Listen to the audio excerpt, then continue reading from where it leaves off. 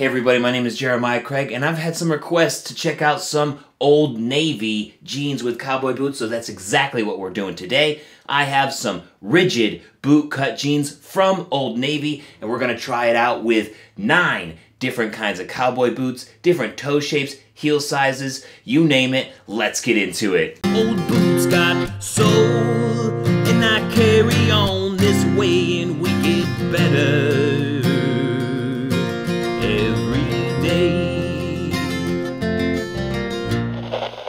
Real quick before I start, I want to call out my merch. I have really cool shirts. I got belt buckles, I got sweatshirts, I got mugs, boot jacks, tons of stuff at jeremiahcraig.com/store. So if you're interested in supporting this channel, getting something for yourself, or maybe your friend, definitely check it out, jeremiahcraig.com/store. I really appreciate your support. Now let's check out these Old Navy jeans. All right, so let's start things off with a U-toe and a 2-inch heel. This is a 14-inch tall Hondo boot, and right off the bat, I'm not really sensing that these are completely boot cut, as in boot cut meant for jeans.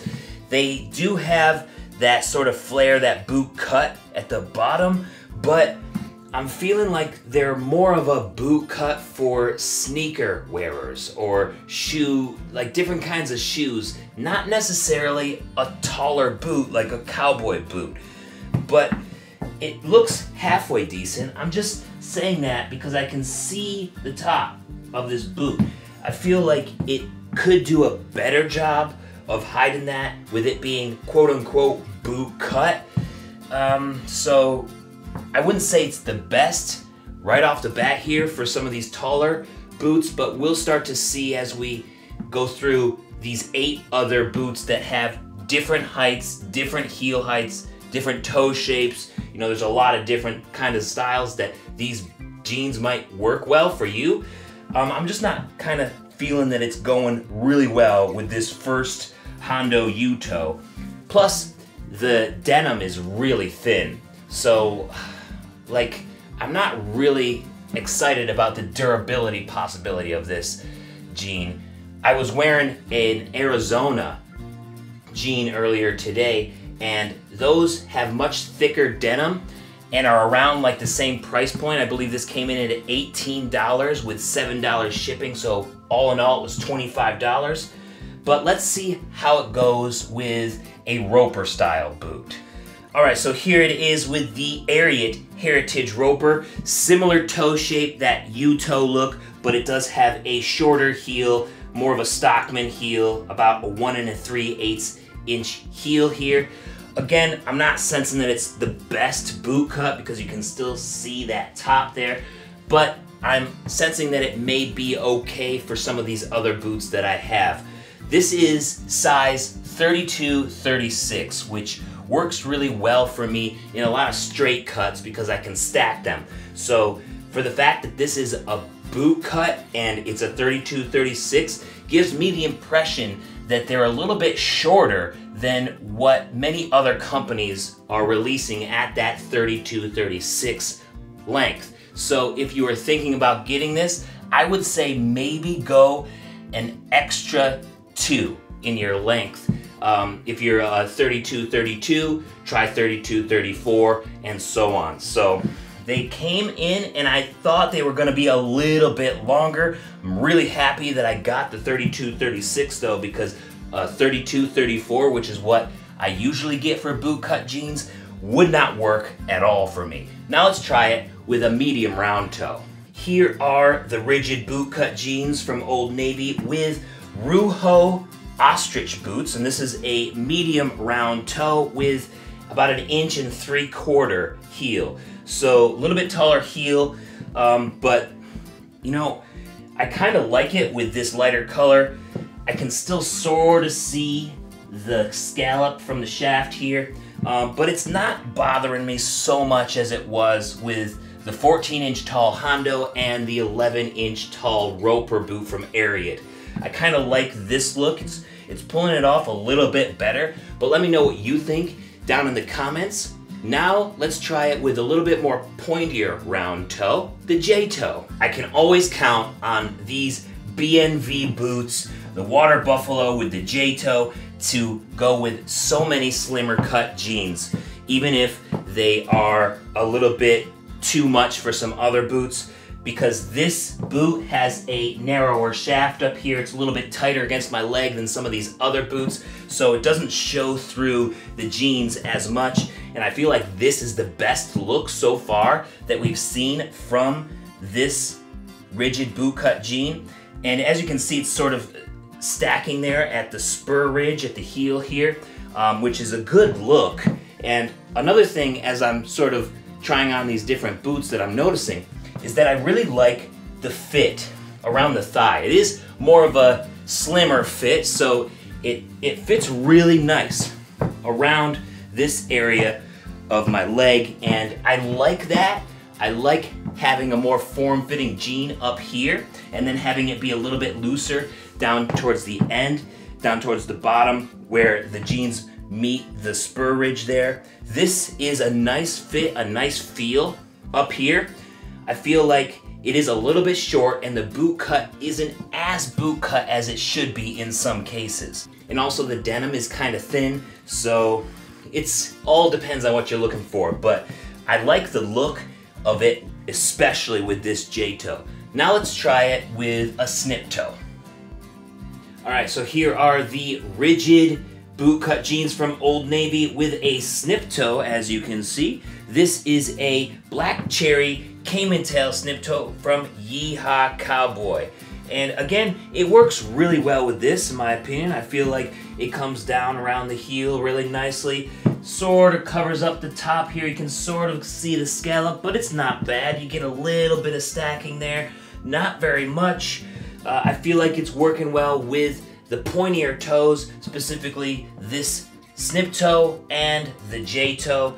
So it doesn't disappoint me here, and I, again, like how it fits up top here around my leg. Now let's move on over and try it with a narrow square toe harness boot. All right, so here it is with a harness boot. This is a rockin' leather harness boot with a narrow square toe on here and a 2-inch heel.